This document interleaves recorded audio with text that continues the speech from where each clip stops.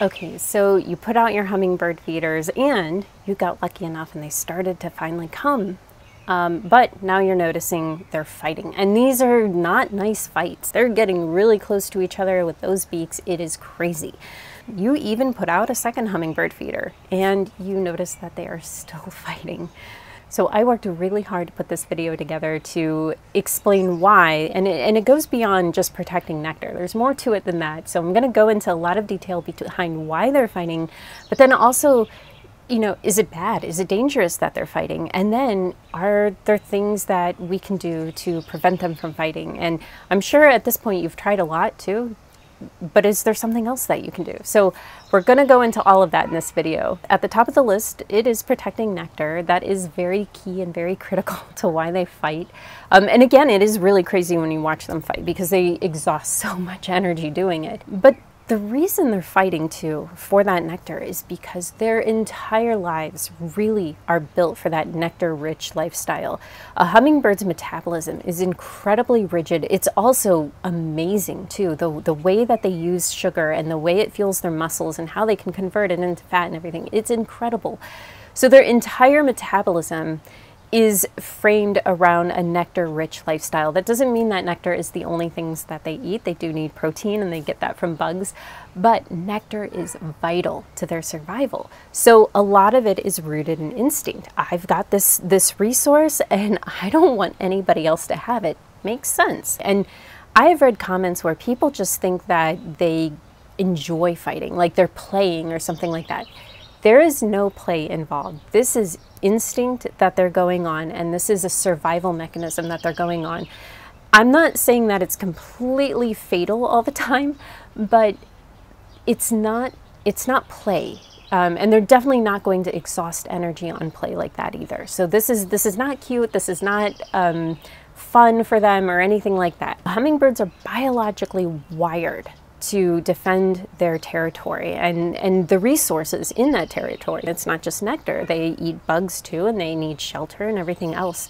So there's that involved. I think what drives us crazy though is when we're watching and it's like, well, I have like 16 feeders out and they're still just fighting. So again, it kind of begs the questions, why? Why are they still doing this despite the fact that there's plenty of nectar around? The thing that you have to keep in mind is it's not just about the nectar. They're wired to protect the territory and the resources on that territory, and that can encompass more than the flowers and the nectar that you put out, but the bugs and the availability of bugs there, the amount of cover and perches available.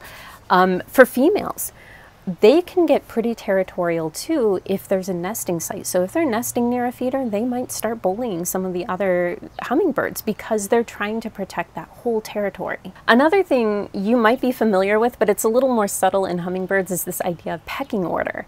And this is the case with hummingbirds. There are sometimes individuals that are more dominant than others and are going to sort of bully. And so that is that scene where it's like, again, I have 16 feeders and this one hummingbird just goes around and bullies and chases all the other ones off. That's a dominance thing that could be in play. And so he's like, hey, this is all mine. And you can only have it if I let you have it. Another big factor behind all of this is neurological and hormonal. And this I don't think gets talked about enough, but studies have shown that there are neurological and hormonal pathways that regulate aggression in individual birds, and that can have a key influence. And I've noticed this with many different species of birds. So it's not just your hummingbirds, but in the past with bluebirds, I've had a male, he's pretty chill and laid back and everything. And then I had later a new male occupy the nest, and he would not let any bird get near. He protected that nest box, and an oriole was kind of hanging out in the magnolia, and that bluebird was not having it. This is also going to be the case with hummingbirds too, where there are just going to be some that are more aggressive, and part of that is their hormones and their biochemistry that's involved. So that's something that you have to keep in mind. And the why behind this is so important, because when we understand why, it can help make us feel a little more at ease about the situation. That a lot of this is nature at play, a lot of this is a survival instinct, and then some of it is just things that we can't control. It's just their biochemistry at play. So I think that information is really important. It still drives us crazy though, because when you're watching you know that they need to get that nectar. And when they're too busy chasing each other, they're not getting any nectar, and they're flying so fast. So there is an energy expense. The good news is that they can kind of sneak nectar when they need to, and they're not always exhausting everything that they've consumed. Now, with that said, there have been wildlife rehab facilities that have reported dehydration and exhaustion from fights and things like that. So yeah, it's not ideal. There are some things we can do, but it is kind of tough to watch them fight like this. So if you've ever watched them up close and everything, you know, those sharp beaks are crazy, and they're going after each other. For us, it looks like it's too close for comfort, but with hummingbirds, they're incredibly agile. And what looks like too close for comfort for us is not necessarily too close for a hummingbird. They're a lot smaller, so those distances are a lot different in their eyes too. But accidents and injuries can still happen, and what I would say is, whether you're feeding hummingbirds or any bird, or just, you know, love birds, make sure you have knowledge of where your local rehabber is. And so if there is an accident, don't try and help them yourself. That usually does not end well. Instead, call a local licensed rehabber, or, you know, find a connection for something like that. So definitely, like, you may, after this video, want to Google that really quick and just go, okay, I know where that is. Also, let's say it's 2 hours away.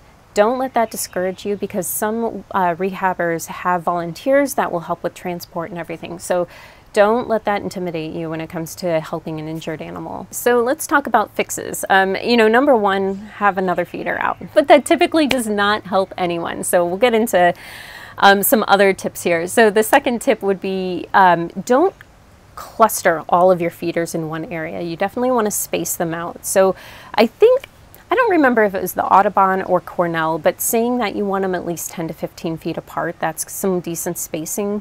But I know a lot of you are watching this and you're thinking, well, I've already done that, and they're still fighting like crazy. So blocking the line of sight really helps. I forget her name. It's Robbie and somebody else. It's a gardening YouTube channel, but she does so much with hummingbirds. She has made little blinders to go, and she teaches how to make those blinders for your nectar feeders. So you could also check that video out. I'll put a link in the description. But really, like, your yard, if you have enough plant life and vegetation in your yard, you could just space the feeders out, or at the very least, front yard, backyard, side to side. Those are 4 areas of blind spots right there. Another thing is to experiment with different types of feeders. And so what could happen, and I've noticed this with birds, is that they get hooked on a certain thing, and maybe it's a certain design or it's a certain color, whatever it is, they're hooked to it. And so if you have all of the same feeders, that might be an issue too. So you might have a bully hummingbird, and he is just so attracted to those nectar feeders that he's not letting anybody touch them.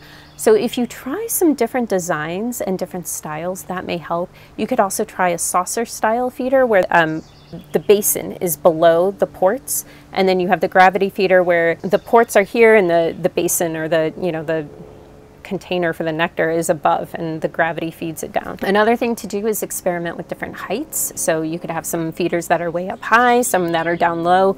You can hang some from trees and then from shepherd's hooks. So try to experiment with different placements. While you don't want to group or cluster all of your feeders, you could do some that are clustered and some that are single, and just kind of experiment with that.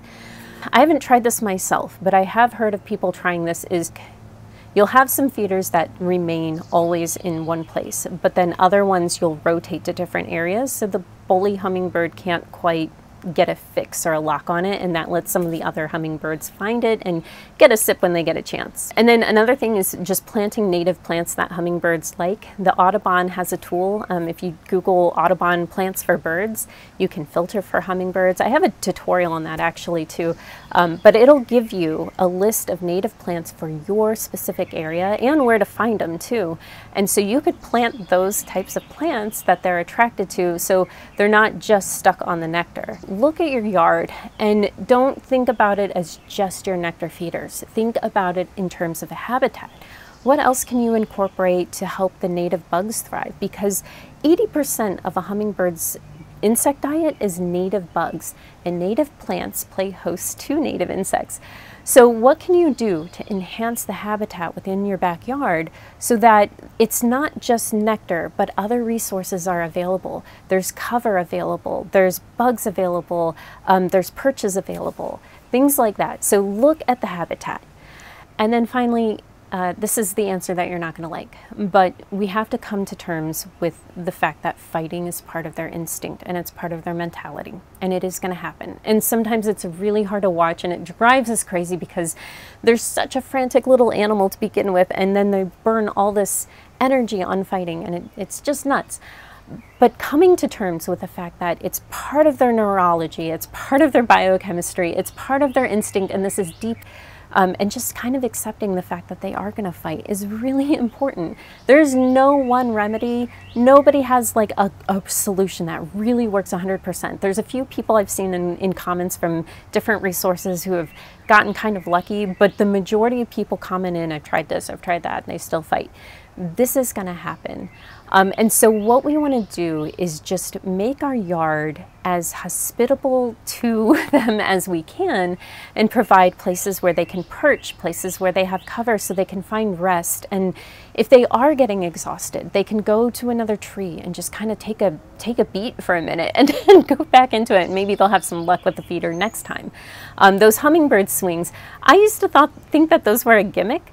But no, they're really important. And so you could hang those in branches and on shepherd's hooks and things like that. And that can also really help out too. So in the end, we're kind of like, we're recognizing the fact that they are going to fight. That is part of their nature. That is part of who they are. And your own observations are going to help you with how you experiment with things in your backyard. By the way, check out the Nest Hollow website for some resources on hummingbirds. I have a really pretty download for some best practices when it comes to feeding. I also have some hummingbird feeders that I've tested and I really like, and I would recommend that. So I'll put some of those resources in the links as well.